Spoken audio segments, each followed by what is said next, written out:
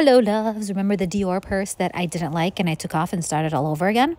And I did it for my best friend for her birthday? Well, I decided the best thing to do was make the Lady Dior in white. So I used that print that you saw so I can create the pattern. I took out my stitching tool and I went ahead and followed along all the lines. Well, first I indented the lines and then I followed with my stitching tool. I repeated the same thing for the back and the sides.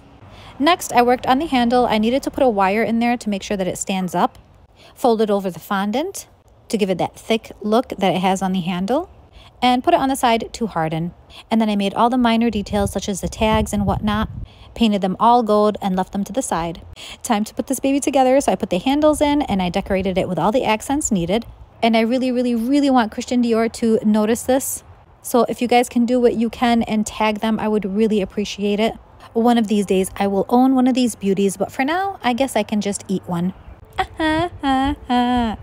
So how did